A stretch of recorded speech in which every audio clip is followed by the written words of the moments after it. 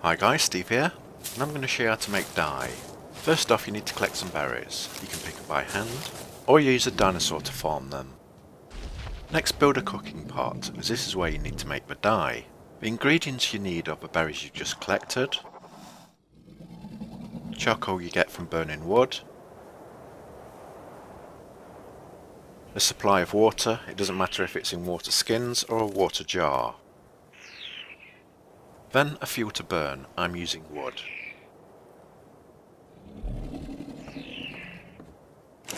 Okay, now open up your cooking pot, placing your fuel, your charcoal, then put in a supply of water. That's the basic ingredients. Then add the berries of what colour you want. If you want a red colour, of course you add red berries. Finally, light the fire. Wait a few minutes for the dye to cook.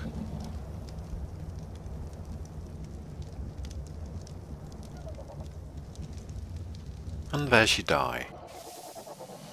You will notice that it's used your water up, so you'll need to add a new one, and each one gives you 5 dyes.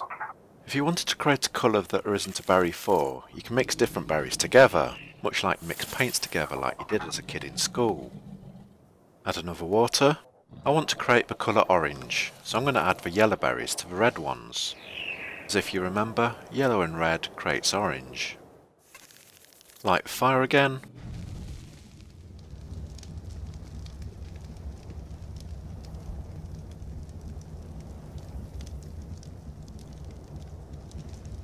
And there's your orange colour.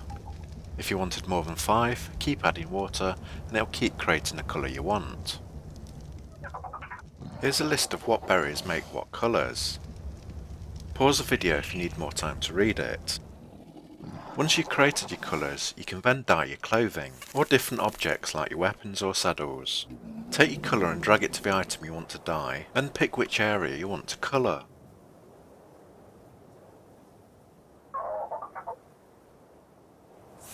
Keep repeating this until you have it the way you want it.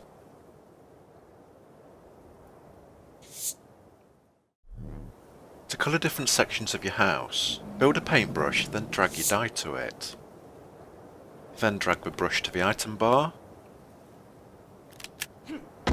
Go to the part of the house you want to colour. Then select which area you want to paint.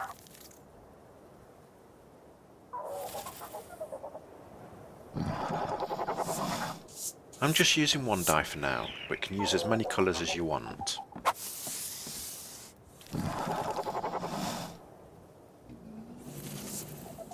Well, that's about it guys. Thanks for watching, and if it's been helpful, please like and subscribe.